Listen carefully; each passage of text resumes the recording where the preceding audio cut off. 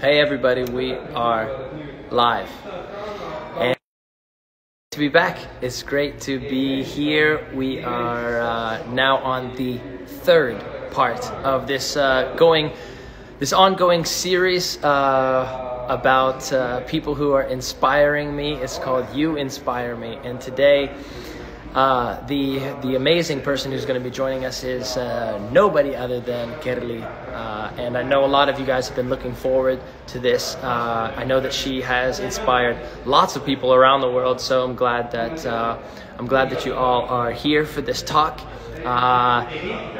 The idea behind it was just to be able to shine a spotlight on some of the people who have kind of stood out to me in the last few years, just people whose work that I've admired, and people who make me want to do better, do more, and be more personally too. And Kerli has especially inspired me with her songwriting and just the way that she makes music. And put your hands together and let's get Kerli on the line with us. There she is. Hey. Woo. Hi. Hello. It's crazy. Your sound has like gone down a lot since I came online. It has gone down a lot? Yeah, so like your volume was higher. I wonder if it's just like a function of the techie side of the things. So can you hear me all right now, or? I can hear you. It's just not very loud. It's okay. Okay, well, I'll come a little bit closer. I'll go like this. We'll just make it super intimate like this, okay? How's that sound? That's almost ASMR. I know, people love that kind of stuff. I love it. I honestly, I can't really stand ASMR. To me, I see how it is like very relaxing for some people. But for me, I'm just like, nah, I can't dig it. I don't know what it is about it. But why do you like it so much? I don't know. I get the tingles. I get the whole thing. Like, I love it. Yeah. For me, it's just funny because I picture the person just like filming themselves while they're like crinkling some packages. Yeah. I think it must become like almost like a trance-like action for them too at some point. You know what I mean? Definitely. Yeah, definitely. They're just like, this is my thing. And I mean, so many people love it, so they bring joy to the people who are there, fans. So everybody wins out of it in the end, right?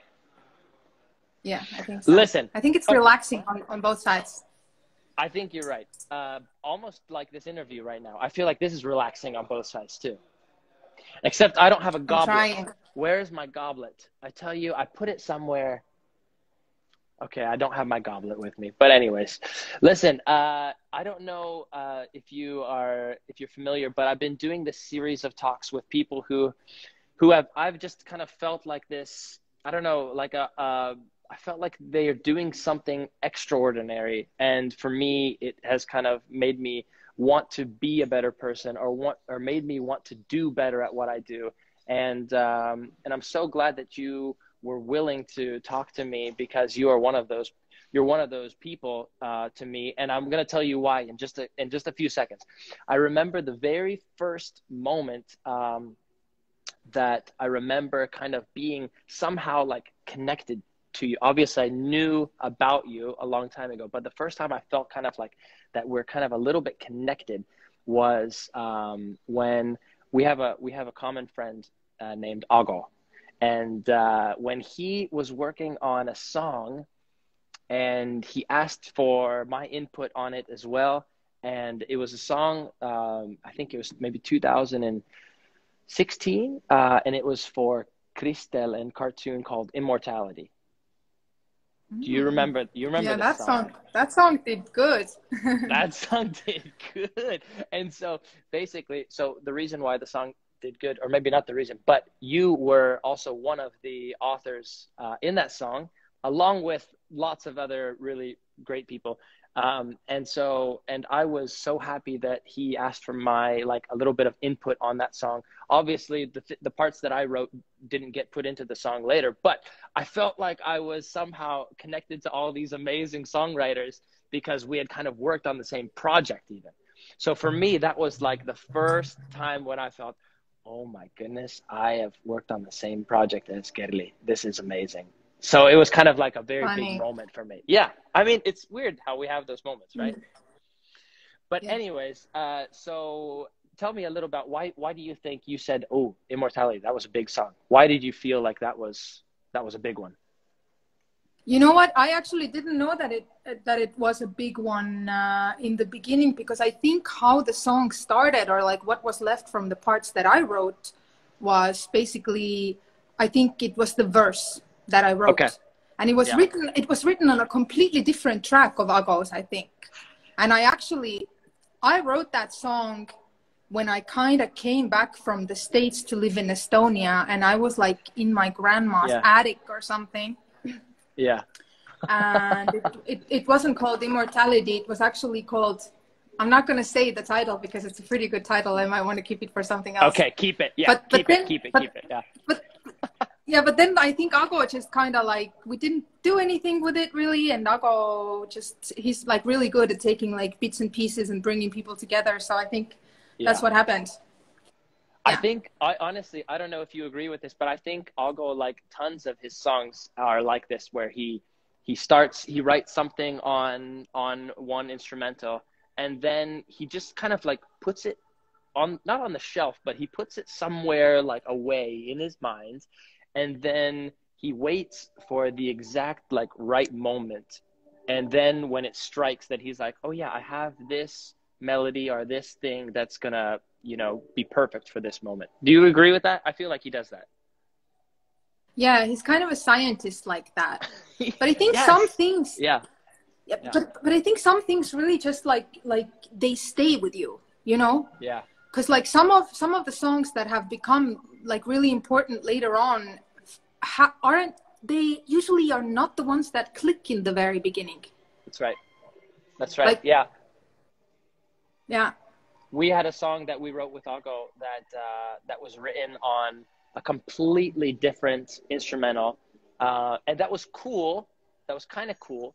But then later, like a week later, he played it to me, and it was like this. It was completely different, like than what we had recorded. And for him, that's just like normal. That's just normal. That like, okay, I'll take this and I'll switch it around with the instrumental, but I'll keep everything that we recorded kind of the same. For me, that, like you said, that's kind of like mad science. But I feel like you do this too. Like I know that you have lots and lots of songs that you have written that you kind of keep tucked away, that, I might grab a bit of piece from here later on, and I know that you do that too with the songs that you write.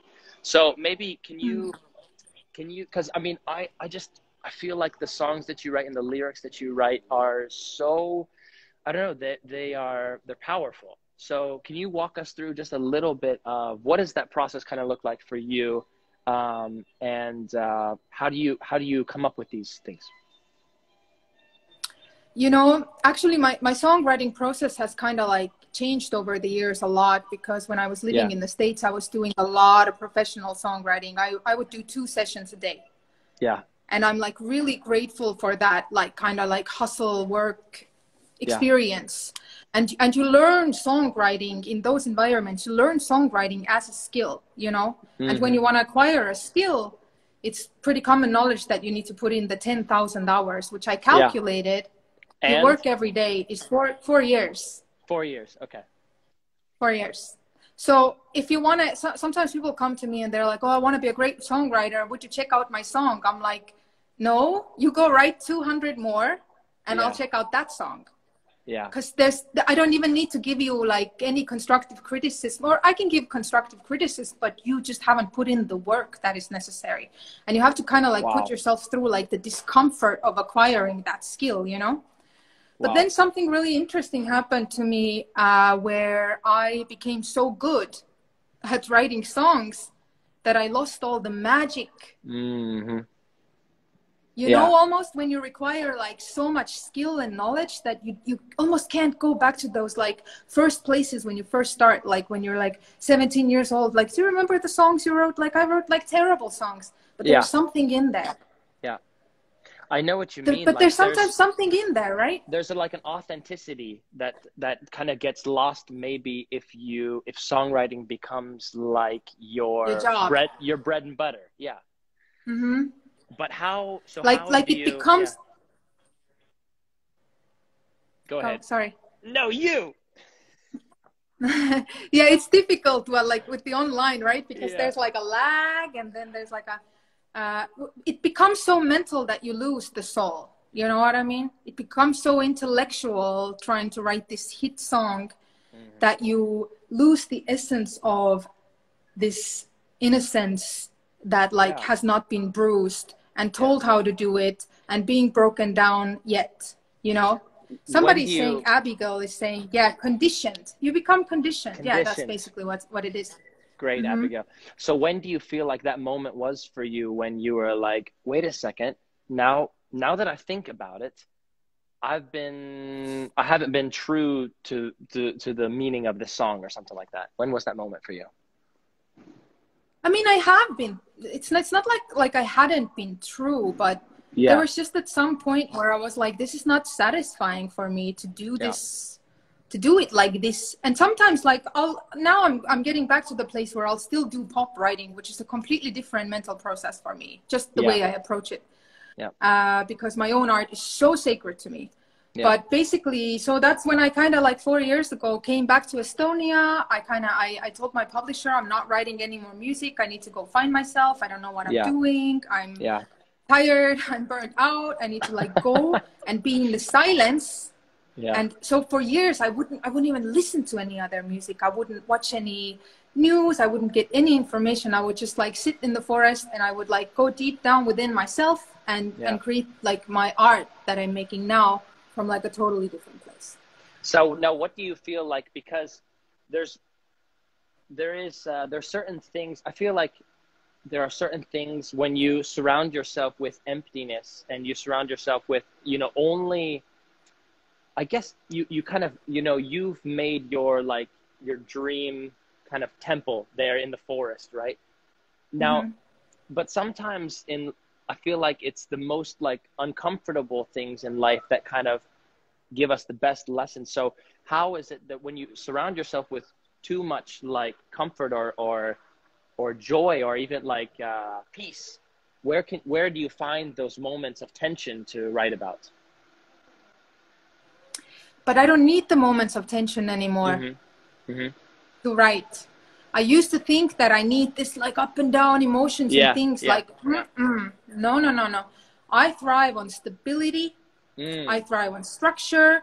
I thrive Mm. on discipline. Like I go to work every day. Like I'm Yeah. not like just waiting for those like riding the unicorn type of moments, even though when you show up, they do come, you Yeah. know? Yeah. Like I do have this analogy with the muse. It's like you're kind of like the servant for the muse. You're the Mm. channel and you show up to your desk. Like the work desk is the first thing I built. I recently Mm. just moved to Old Town here, Yeah. Tallinn, Yeah. Yeah. Yeah. for the winter. And first thing I do, I set up my desk, because if I don't have my desk, if I don't have my designated corner where I Yeah. go to sit and do my work and put in the time, Mm-hmm. basically I have to put in the time. Yeah. And then sometimes the muse comes. And after, let's Yeah. just say you do like 1,000 hours on like a project, I mean, Yeah. it's most likely gonna be good. Mm. Yeah. If you put in the work, if you put in the work, If you put you're in the gonna work, see it it's back. most Yeah. likely gonna be good. Like it's not a magical process, you know? Mm. I like what you're saying. I feel like it's a little bit different than what people think about songwriting. I think Mm-hmm. when people think about songwriting, they usually think of this, that I have to wait for something. Mm-hmm. I have to wait for something to hit me. Mm-hmm. Whether it's the tension in life, whether I have to wait for like a certain breakup to happen, I have to Mm-hmm. wait for this, this sudden, hit of inspiration. But what you're saying is that, wait a second, no, it's actually a matter of just getting better at your craft and doing the work. So it's not like I'm waiting for something, but it's being proactive about it. Is that something that you've always known, or that's something that you're kind of just you've been learning recently? Or I think I just learned it kind of pretty fast. Yeah. Into my career, where I could see, like, I don't know, do you know this song of mine, Feral Hearts? Yes. I think that was the song that really like, or the last time that like really honed it in for me. I think it was 8 p.m. I had just come home from the studio. I had the melody down, and I was sitting in my home studio, and nothing was coming. Like, it was not coming. And I was like, okay, you're going to sit here until midnight. Yeah. And then you can quit. Okay. And then by midnight, I had like a lot of the work done. That's great. I feel like for me, self-discipline. It's been the same way. Like when I tell to myself that, listen, for the next 7 days, you're going to finish a song every day, you know? And I feel like, okay, that isn't everyone's process. Okay. Everybody doesn't work like that, and that's fine. But for me, I feel like I need that boundary, you know? I feel like the boundary, it's a paradox. The boundary becomes the freedom, you know? Yes. And so I feel like that's exactly what you're saying, is that, you know, you have to set some kind of limits and boundaries to your creativity in order to let it be its full potential. Yeah, flourish. Exactly. It's almost like your creativity is like a wild stallion. And then if you're very tenderly caring for it, you're making the space for it, that it can also come and run in. You give it really good nutrition, you know, like I'm very particular about like this very everyday type of things, like sleep, nutrition, exercise, this, that, like neuroscience. Like I love all of that, you know. I'm way into being a superhuman. Yeah. So it's like the creativity, that is the wild thing. And there is also a space where I am contained in a way when I go into my studio, but I'm also not contained because I switch off my judgment. Great. Which is also something that I learned over the years. It's like, while I'm sitting here, I'm doing the work, but I'm not judging what I'm doing. Yeah, that's great. I'm not going to have any doubts. I'm not going to have any self-limiting beliefs. I'm not going to talk myself down. I'm not making myself smaller. I'm not going to say this is dumb ever. Yeah. You know, I'm just going to do the work. And then at some point there's the time to review the work. Yes. And like, while it feels when it's truthful, then you know it in your body. Then there's even nothing to discuss. Yeah. Right? Yeah. And maybe for a lot of projects, I feel like, I don't know, maybe you disagree with me, but for maybe some projects, you don't even need that moment of, let me review it, see how it was.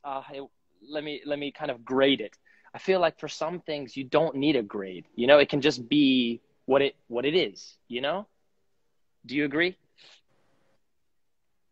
I wouldn't say that I take it in parts, but I'm just saying that the judgmental part of my brain is shut off during creation. Okay. Purposely. On purpose. Like I'm not judging it. Like I'll just go. And sometimes I'm even working on a song and I'm feeling like I don't really like it, but I'll let it play out. Yes. Because I feel like, you know what, something is coming through me. I'll just write it. I'll let it play out, and we'll see later how it feels. But this is something, I feel like this is, especially, we'll talk about collaboration maybe next, but I feel like especially when you're collaborating, this is something that is very key. Is this moment of, how am I going to write a song that's truthful, that's intimate, with this other person in the room without, you know, how am I going to open myself to a kind of a vulnerable state with another person? But if you can't do it with yourself, if you can't be like open and vulnerable and say that, okay, no matter what is going to happen, I'm just going to roll with it, then it's probably impossible to do it with somebody else in the room. Don't you think? Mm-hmm. Yeah, I think, I mean, I'm very like, for me, everything is inside out process. Yeah. So if something bothers you, you need to look inside why you are bothered. If something feels uncomfortable, you don't point a finger and say, hey, you are making me feel uncomfortable. You're taking full responsibility for your feelings, and you go deep dive into your own psychology and you fix that shit. There has to be a root, right? I mean, for Yeah. everything, there's a root issue that's bringing it up to the surface, right? Yeah. Yeah, I agree. So we touched on collaboration real quick. I just want to, what are some of the first collaborations that you've done kind of that immediately spark joy, that immediately you think, oh yeah, I have good memories of these collaborations?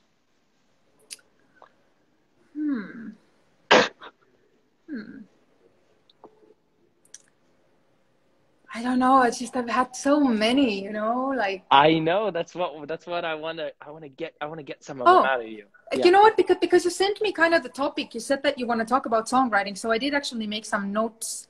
And one thing that just like that I was just reminded of, like right literally 5 minutes before we went live, is I did this. There are these songwriting camps that your publisher will send you to. Yes. Mm-hmm. And I did one really amazing songwriting camp in the south of France. We were like in this medieval castle, and there were all like these country writers there. And by the way, like country writers are like some of just the most talented, most humble, incredible. I mean, they're all Christian. You are Christian, right? Yeah, yeah. And it was an experience where basically everybody else in the room but me was Christian. Okay. And we did a prayer circle before the session. Okay. Which was kind of like, I hadn't done that at a session before. Okay. I do that sometimes on my own before performances and stuff. Yeah.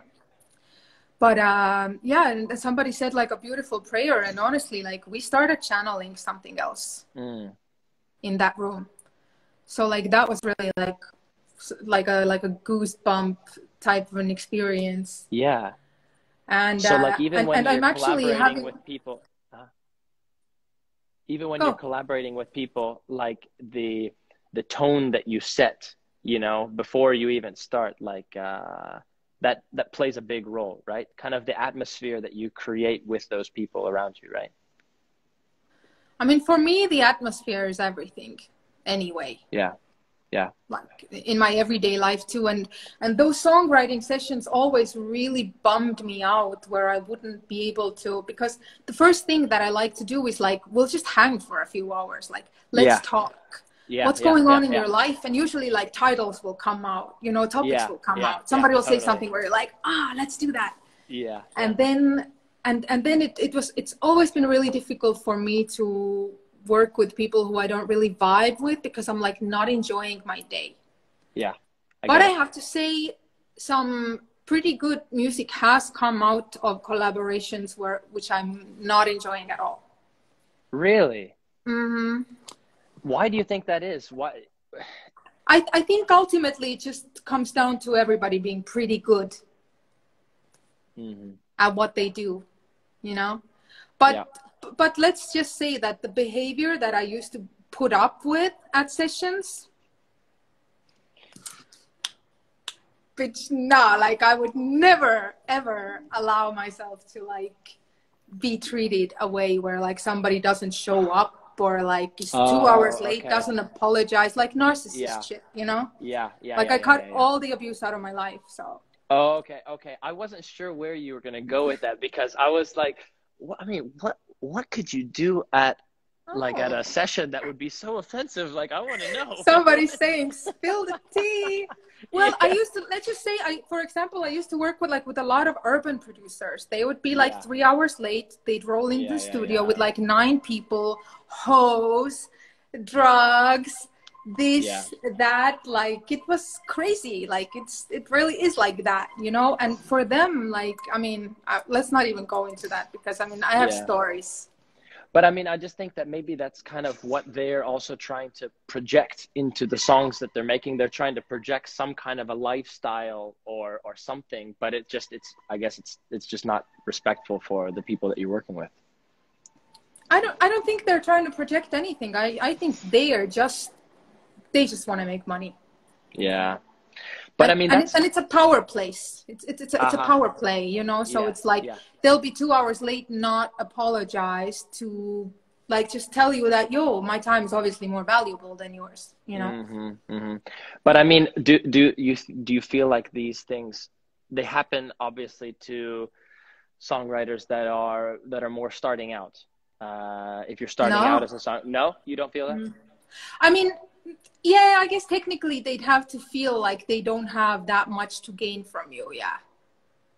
Yeah, that's why they're using this kind of play, like, hey, I'm kind of a big deal. You should be really thankful that you're in a session with me right Yeah, now. Kind of a vibe, you know? especially if you're a girl, they'll do that to you. hmm Yeah, it's kind of like a thing that happens. So I wasn't gonna to go there so much, but tell us a little bit about because I mean, I think for a lot of people this is an interesting part of your life. I mean, obviously LA is glitz and glamour, you know, and but very superficial, right? Let's be It's honest. not. We Yeah. all know the reality. What were some of the main takeaways from your time as a songwriter in LA? Say that again. You cut out. What were some of the main? Oh, sorry. What were some of the main takeaways from your time as a songwriter in LA? Um, well, depends what you want to look at. You want to look at the bright side. You want to look at the dark side, or you want to look at both. I want balance. I want dark and light. Okay.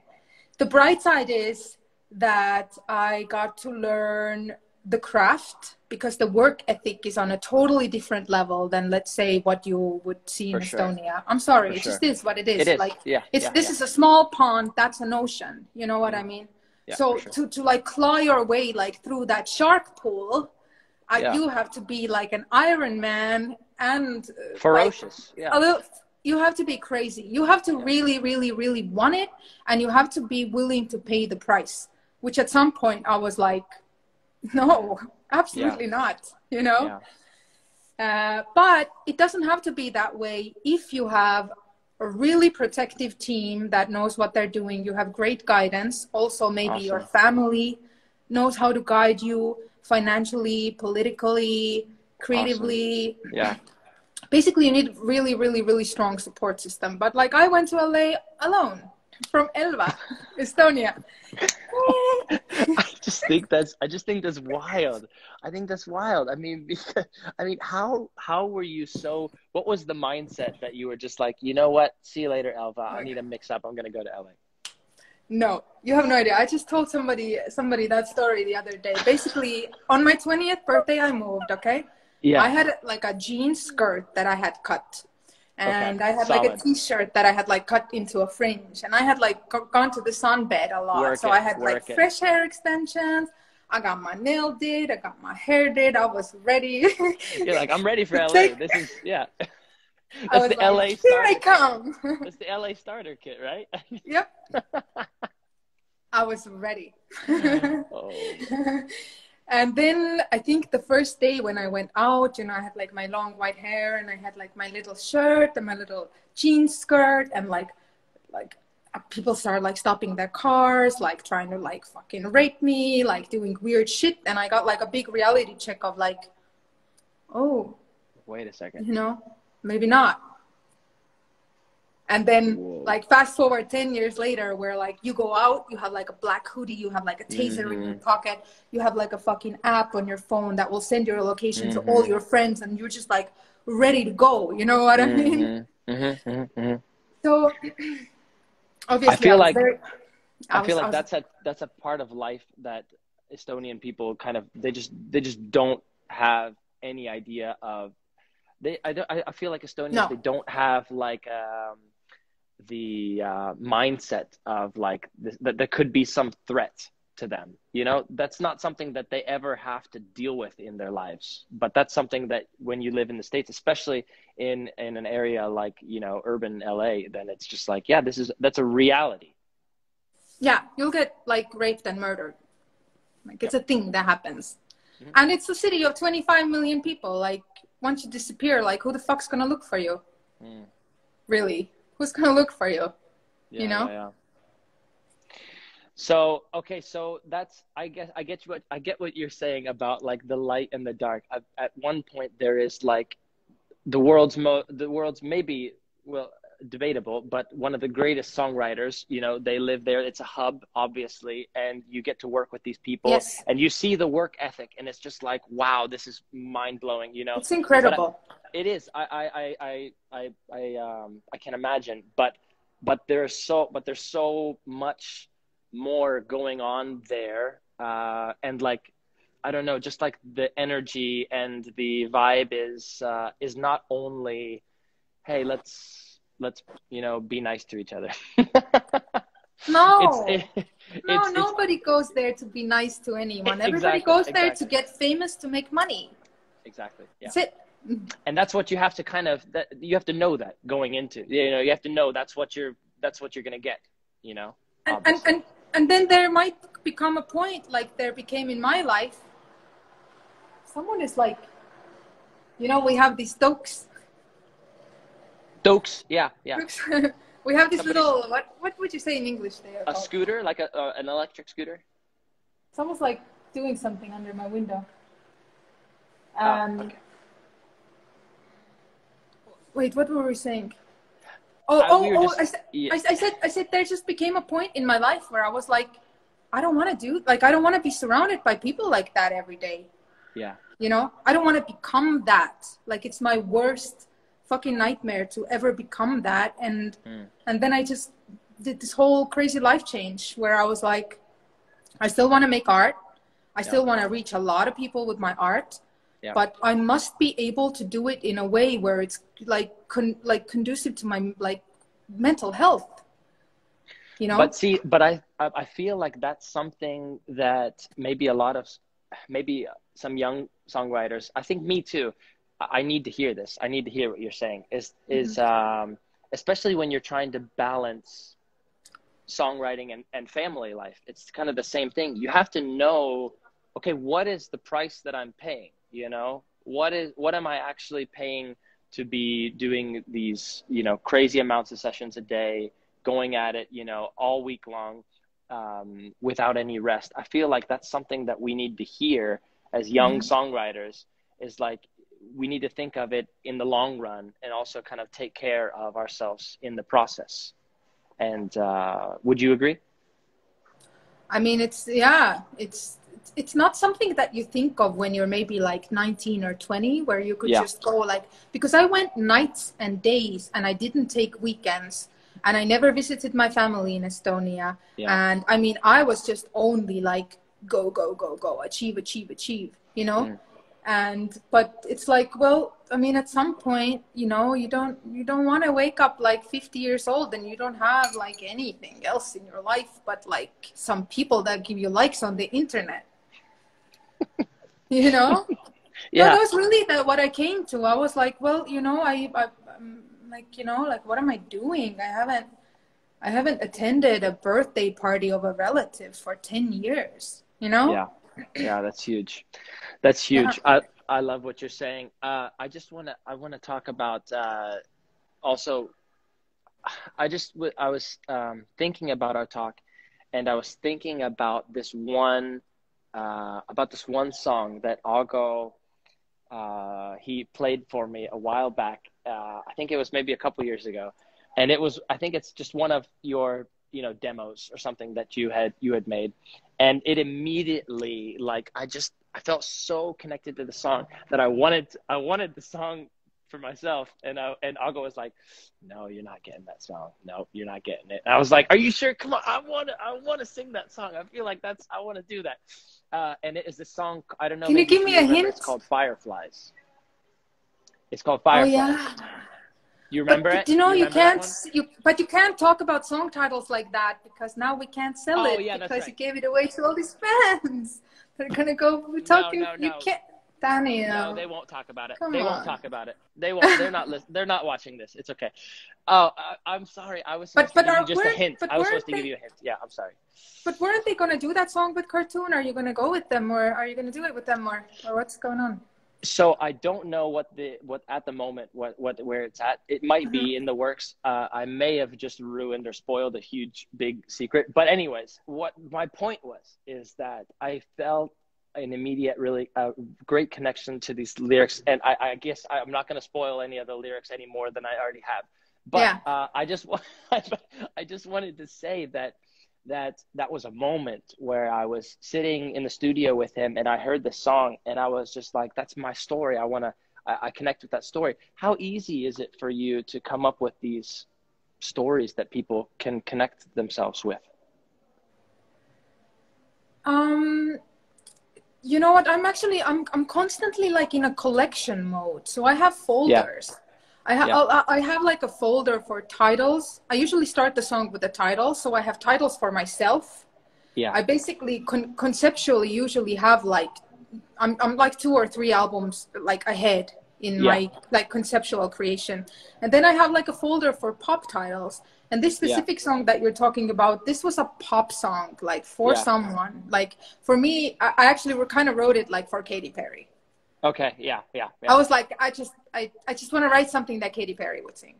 Yeah. I can collab with her. It's all right. No worries. Yeah. Yeah, Yeah. call her. Yeah. I'll give her a call. Hit her. But but but I was for somebody who's maybe starting out writing songs. What would you say have been your, obviously we've talked about a lot of lessons so far. We've talked about putting in the work. We've talked about, taking care of yourself in the process, not forgetting, kind of who you are or your structure of support around you in the process. What other kind of valuable lessons would you give somebody who's kind of starting out, who wants to write songs? I mean, obviously, the thing that you said at first, don't send me your first demo. Send me your like 1,000th, demo. But what else? Well, I think anybody with a big dream, which is like since I was little, I had this like really big dream, and everyone always told me that I can't do it, and I Yeah, took that opinion to account. yeah, So I think one a piece of advice would be don't listen to anyone, it's great. Yeah, because it is people don't people's opinions aren't about who you are. People's opinions are about who they are. And that's it's great. Yeah, their limited belief that doesn't believe that things are possible. So that means it's never going to be possible for them because they're mentally not yeah. Or they're projecting able. their insecurities, Yeah. onto you when it's Yes. actually, hey, wait a second, this isn't about Hmm. me. It's actually about what they're going through right now. That is such a great thing to know. That's such a great thing to know, that anytime you're getting feedback Negative or feedback. critique from somebody, that, hey, they're actually telling me through the prism of, what they're going through right now. So I don't have to always take everybody's feedback as 100%. Mhm. And almost never take anybody's feedback unless they're certified. Yeah. Unless they've maybe had a lot of success at your field, or they're like a really, really just supportive person that loves you, and maybe they'll be able to give you some constructive criticism in a kind way that Yeah. wouldn't leave you feeling bad. And then you can run with that, but everybody else can just like sit See ya. down. Yeah. But what about for you? Sit Who down. sit down, be humble. Who are the people for you who you when you finish something, when you get somewhere, who do you send it to? Hey, what do you think? I would say right now it's probably my manager, who I trust. Yeah. Hmm. But I don't really play my shit to people. I don't look for a lot of other opinions when I create, because I'm really sure of what I create. That's great. I've done a lot of work on that, where it's like I know that what I will leave behind is my legacy, and that's all I care about. And it's infused Wow. with myself, with my energy, with my breath, and as long as it's true to me, I don't care. I don't even care how it does. Wow. Yeah. That's amazing. That's amazing. This is so, I feel like this is so great what you're saying. Um, I mean, a lot of times we as performers and singers, we're looking for approval, right? You know, let's be honest. But Yeah. I feel like when we can reach kind of a level of, I don't know if it's like self-awareness or what it is, I love what you said about legacy. This is something that I've been thinking about. Self-assurance. This is something that I've been thinking about lately too, is like each song that I release, I know that it's not going to be perfect, but I know that it's going to be perfect for this chapter, for this moment, right? Yeah. Mhm. So it's like, It is a yeah, snapshot of who you are right now. I've also made yes, peace with that. yeah, And it's never gonna be perfect, because if exactly, you keep exactly. evolving, then in 2 years Yes, you'll be like, oh, that's cute, hopefully. exactly. But I've also made Exactly. peace. I've also Yeah, made peace where I'm just like, you know what? This is who I am right now. This is a snapshot who I am right now. yeah, It's not that important ultimately, because ultimately nothing is that important, and the universe will fucking implode into itself, and yeah. like nothing will matter. And but like this deep work of like getting free of the approval seeking, Yeah. I've really only been able to do that work because now I literally spent what now like 4 years in the forest by myself. I've lived Wow. like in a monastery and I've Yeah. done the work. You know what Yeah. I mean? Yeah. Oh, yeah, Like for in sure. here and in here and with my connection, you know? So it's like it's not something that I would have ever reached if I was to, let's say, stay in America. That would have Yeah. never happened. I would have never come to these conclusions, I don't think. That's a great point. That actually, yeah, that environment that you surround yourself with, that definitely plays a big part in your development too. Yeah. But I wanted to ask real quick, are there some, has there been a moment when you kind of looked back at some of the stuff that you have written or released and you're like, I just, yeah, I'm not sure about that. Yeah, a lot of my work I look at like that. That's so great. That's so great. But at the same time, when did you start to realize like that, okay, it's just a snapshot. It was for that chapter. When did you kind of have that realization? I think probably the past few years. Okay. You know, Okay, cool. where like I know where I want to go. Like even like with my live shows, I know where I want to go, and I can look at it like constructively and be like, okay, this still needs to come up. This needs to come up. This needs to come up. But I can Yeah. like kind of say these things to myself without beating myself up and saying, yo, girl, I know you're doing your best right now, and this is what it is right now. This is your best at this moment in time, and in Yeah. 3 years you'll be fucking incredible, Yeah. more incredible. Like you'll Yeah. always be more incredible if you just keep evolving and you keep putting in the time and the work. That is huge. Okay, so much gold we have so far, but there's just a couple more things I want to get out of you. Let's talk about, okay, we've talked about like audio. For you, I feel like the visual part of your art is just like, it's just as important. Like Yeah, it is audio visual. Like it audiovisual. is exactly. Like has it always been like that for you? Or when did you get into the idea that, man, my visual has to support the audio so well? Like when did you get there? I think it kind of always was. Okay. Yeah. That's But great. with the visual, it's the same thing that like we were talking about this developing a skill, you know, because like Yeah. during like, let's say when I did Walking on Air, Yeah. you know, and I would tell my record label, I was like, I want to wear these tutus, and you see I glued little black bows on them, and I'm kind of going for this like Lolita thing, and they're telling like, Yeah. no, we have this stylist for you. And I think we went to like a shop on Rodeo Drive, and we bought me like a $400 pair of jeans, and we did like a $50,000 photo shoot. My first photo shoot was a $50,000 photo shoot, because this was still the time when like labels were spending money. Yeah. Yeah. Do you know what I could do with $50,000 now?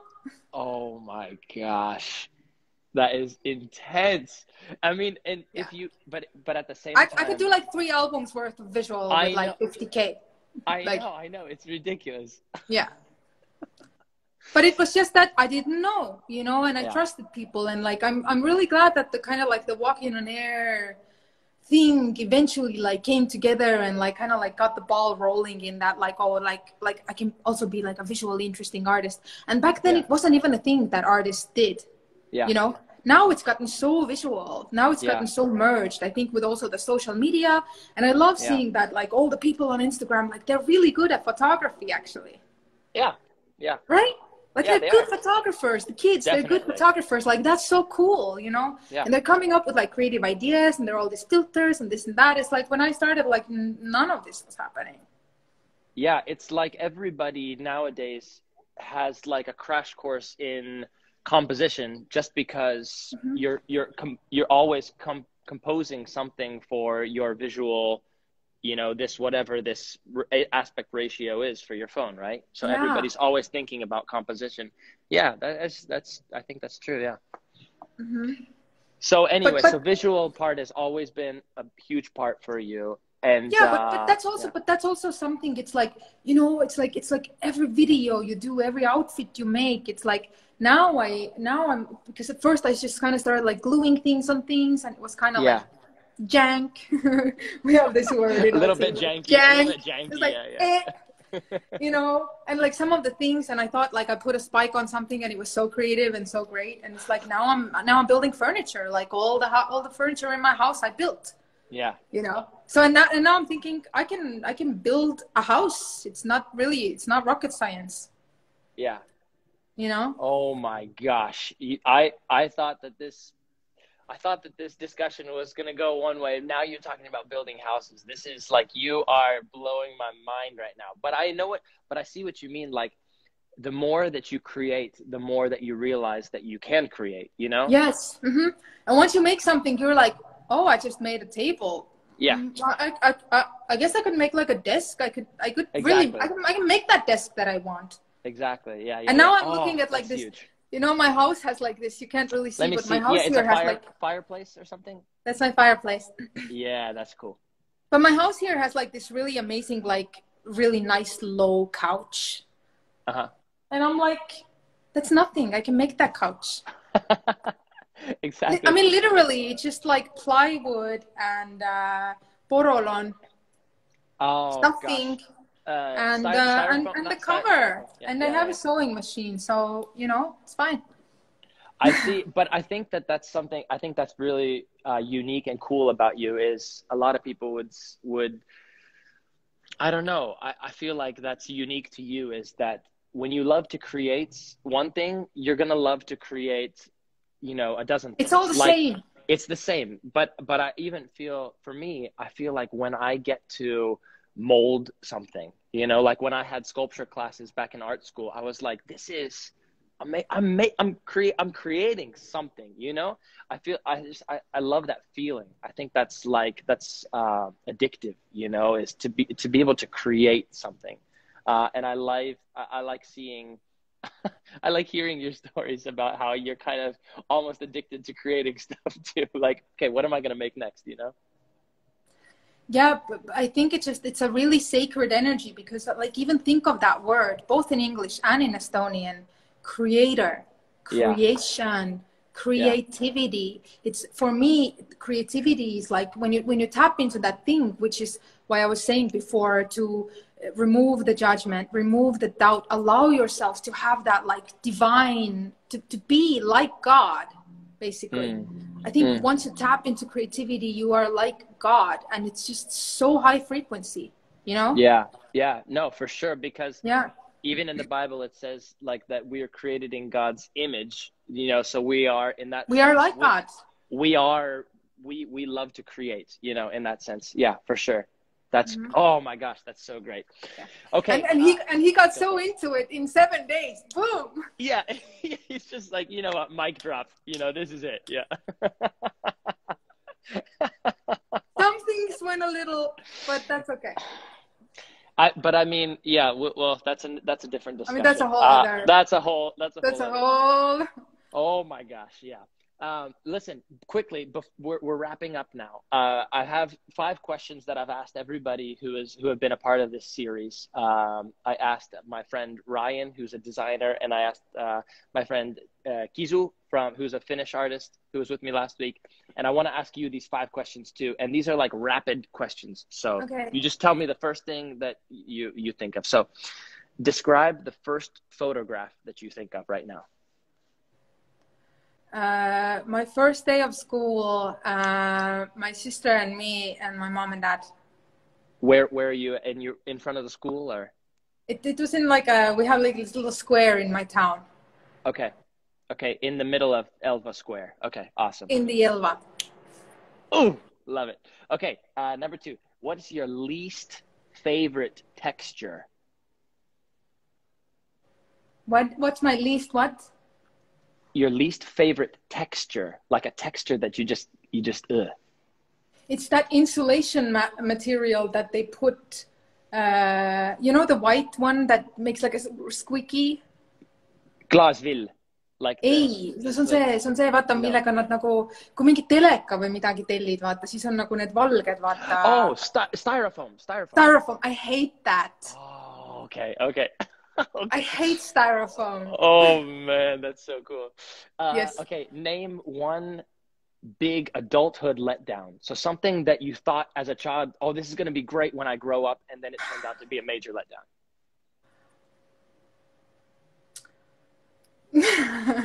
Really, just one?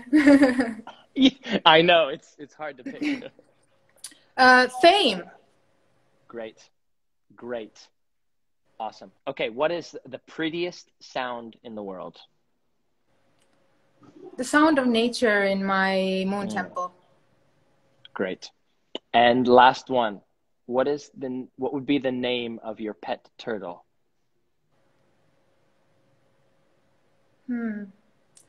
See, this is for me, this is not a rapid fire question because my life is very carefully curated. Yeah. This is like, I would have to take a week and make a list of names, right? I'm sorry.